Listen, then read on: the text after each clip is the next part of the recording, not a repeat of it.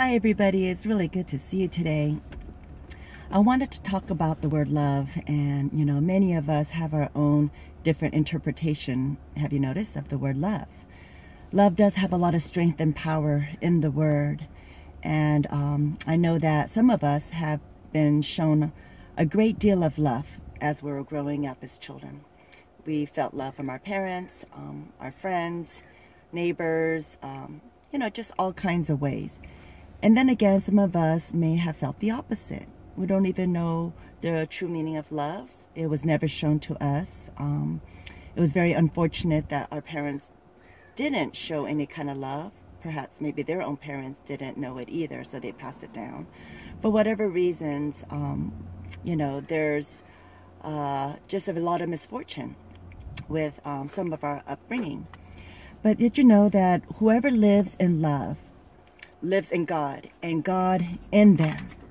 And I hope and pray by the end of this video that you will get a little bit more of a grasp and handle of God's love, and how God's love can rule in your heart, in your spirit, and help you to walk along better in His path on your life, that how God has designed each and every one of you, and how to live out His love. It says here in John 13:34, "A new command I give you, love one another as I have loved you, so you must love one another." And that is a command given to us by God, and it's just really hard sometimes to live up to a command. How can we, how can we love another person? But I really truly believe that it's only by the source of having God's love within each and every one of our hearts are we able to pass it along and give that love to other people. Because otherwise, as human beings, we can be very selfish and very self-centered in all of our ways, and think of that our lives is all about me, myself, and I. But I'd like to give you an example. Recently this morning, I have two sons, and their names are Jason and Jordan. And Jason, he filmed a wedding video yesterday at an airport all day long. So he worked very hard. And my younger son, Jordan, he's a senior in high school, and he's part of a marching band. And they had their big first competition. So a marching band, is pretty much physically exhausting. So this morning, I know that they were both physically very, very tired. And once in a while, I do like to massage my sons throughout time when I know that physically they're very exhausted. So here I am, doing my older son, Jason, a favor, and he really likes his Achilles massage by his ankle, because he had a problem with his back in the past. So I like to really be there and massage him to relieve any kind of aches and pains from the hard work from the day before. And it's a nice chance for me to actually chat with my son too, to catch up and see what's going on and how he's doing. So I was doing that, and meantime, in the same room, both of my sons share bedroom. My other son was waking up, and he sees me massaging Jason. And then later I went over to him, and then I said, "Oh, Jordan, do you want me to massage you too? Because I know you had a very busy day."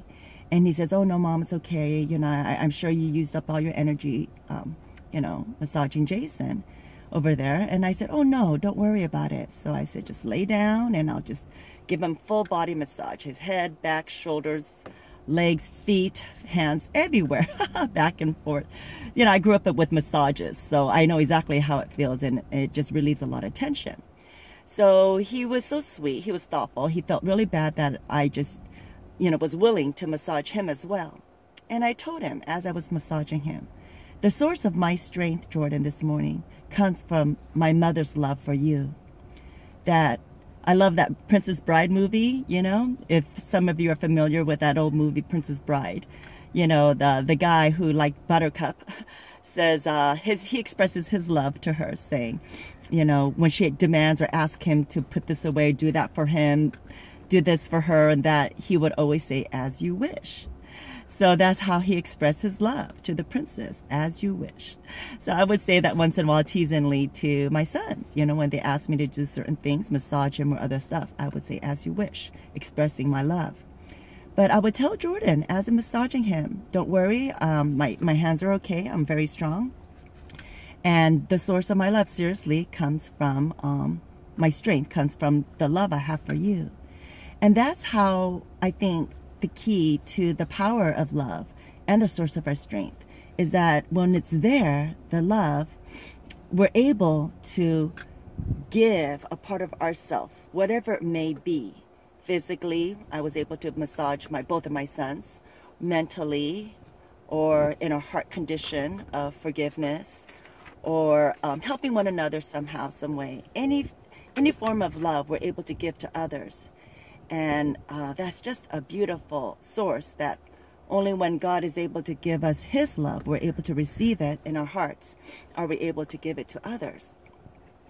And here in the Bible verse, it says Romans 12:9-10.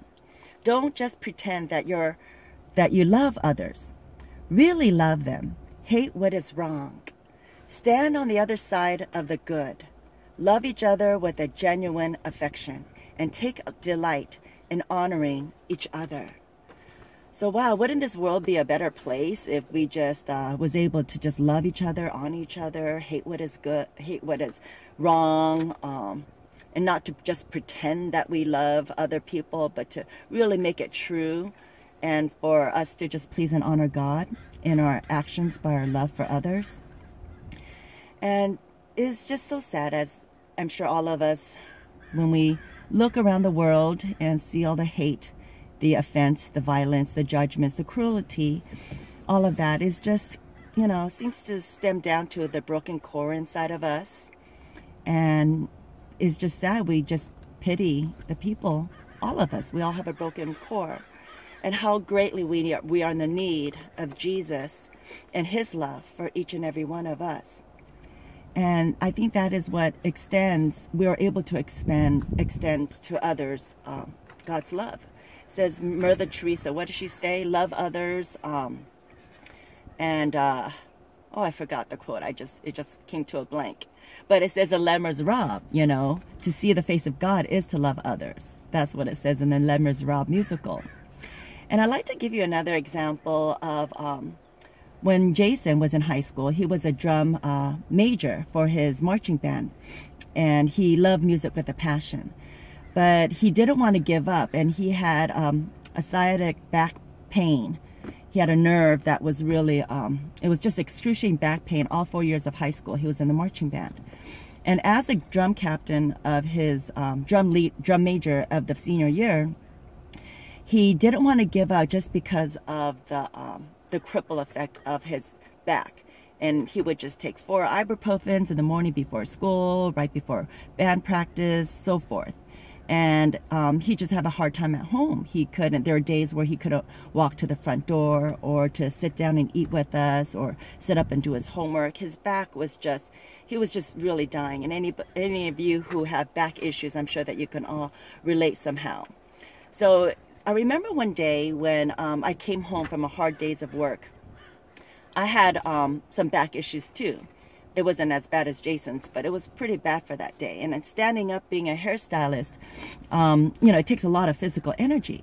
And I'll never forget what an impression that Jason made on me. The time when I drove home, I was in my garage. I pulled up my car in the garage after work. And I got out of the garage. I opened the door, I got out, and I stood up. And I literally couldn't take my first step and move. And my back, it just felt crippled. I couldn't walk. It was really, really bad. And I remember trying to call Jason or to bring out the crutches, because he got some crutches for himself one day. So I needed some assistance. I needed some help. So I texted him. And I remember that when I texted him, all of a sudden, and I knew that he has been prior battling with his own back issue. And he told me this later that I'll share with you just right now, that he says, before I got home, he had a very bad day with his back, that he couldn't walk from the living room, let's say, to his bedroom. So he literally had to crawl to his bedroom. And that's how bad he was in so much pain after a long day of marching band practice and sitting in his classroom all day long. So not knowing this, you know, all I knew was that I came home, I needed his crutches. I texted him. He comes out, opens the garage door with hunching over, bending forward. And I greeted him. I said, "Hi, Jason, can you give me your crutches? I've been having back pains and I literally can't move. I'm stuck." And he, wow, every time I think of this story, I just start to tear up. Excuse me. He would walk down the stairs, 3 stairs, to greet me. And now he sees me helpless, standing there in the garage next to my car. And he comes over and he gives me his arm, and I hold on to his arm, and both of us is just hunching over together, trying to take little baby steps, walking to the door inside of our house, one by one. And as soon as we're like struggling to get into the garage door inside my bedroom, I thanked him, and we both made it. And there's my bedroom, and I just collapsed on my bed and laid down on my bed. But he later told me it's because of his great love that he had for me when he was struggling prior at home, crawling to his bedroom. When he got that text from me and he knew that I needed help, damsel in distress, somehow some kind of love power filled him, overwhelmed him, gave him that strength and energy to come greet me in the garage and come down and walk with me, helping to support me into the house. Wow, if that's not crazy love, I don't know what is. And I want to share that with you is because that power and the strength of love, true love, that a mother may have for the children, or a husband and wife may have for each other, or true friendships, or anybody in need, anywhere, that source, when we are so tired ourselves, when we're struggling, we disregard ourselves, the position where we're at, but we are there. Our love is there to care for the other person, for their well-being and their support, to make their day a little bit better and a little bit brighter, any way possible. The way that my son Jason greeted me and helped me in the house. The way that even though I was tired after massaging Jason from working hard, I went next to Jordan and massaged his whole body. That strength and power, even though my hands were aching, my arms were aching, I was just massaging his whole back, leg, feet, everywhere. So I hope those examples may help you to consider God's power, his strength, his love that he has. And only through Jesus' death on the cross and his resurrection, that spirit lies with each and every one of us as believers. And I pray that you may be able to expand God's love to others today. God bless you. I'll see you next week. And please subscribe to my channel. Thank you. Goodbye.